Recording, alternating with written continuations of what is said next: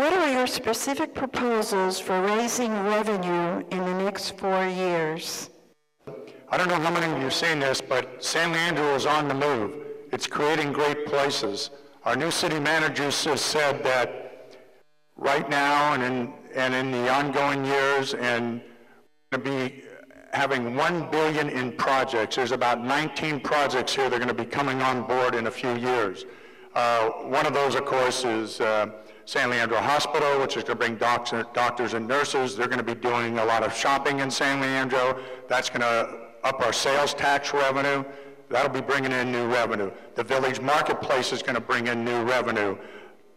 Fiber is going to be a huge profit maker. When we build that OSI soft campus down there by the BART station, that's going to bring in tech people. Those tech people are going to be spending their money in our businesses in downtown San Leandro. That's more sales tax revenue coming to the city. And by the way, our sales tax revenue and some of our other revenues are in the increase right now, although not as fast as I'd like to see it. We have to bring rising employee benefits cost under control.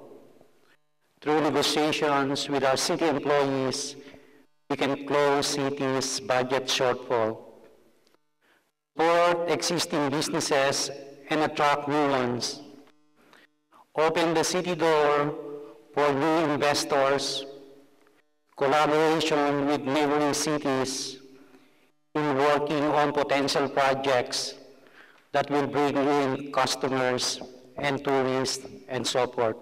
Thank you.